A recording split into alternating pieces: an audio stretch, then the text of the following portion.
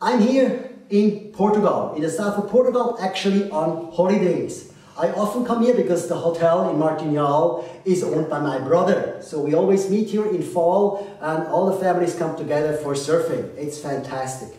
Even though I'm on holidays, this morning I looked at my mobile phone, I got the Obermatt stock alert and I saw that the SMI, the Swiss Market Index, is on the top 10 list.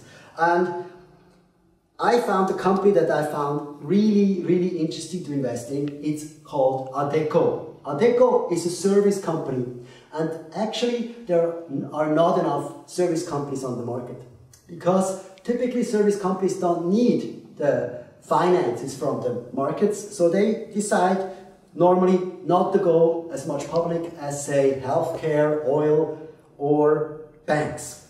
Now, I buy Adecco mostly because it has a good value rank, and this is again a value rank of 61 is again something that is hard to find. As a matter of fact, in Switzerland now the stocks are so expensive that you hardly find any companies with ranks above 50. I buy Adecco, it's first a service company, and it's second a Swiss company with a good value rank, really unique, and third actually it's also a client of ours. They use our bonus index for their executive compensation. And that's another good sign, even though not the decisive one, not the one that makes me buy the stock. The important thing is the Obermatt rank. But if a company has an index performance plan, how we promote it at Obermatt, it's definitely another good sign for that company. This is my decision for today. I wish you good luck with your decision.